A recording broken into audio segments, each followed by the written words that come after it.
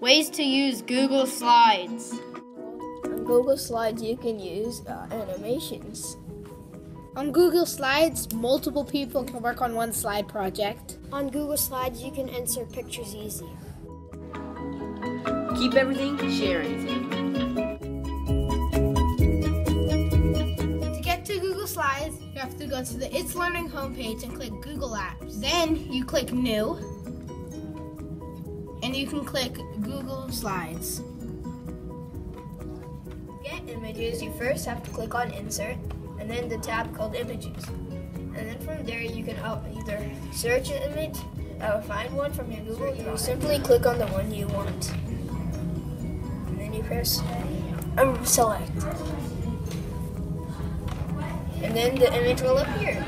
On Google Slides, you press the image that you want to do the animation on. You go to View, press Animations, and then you can click a different animation, and then you play it.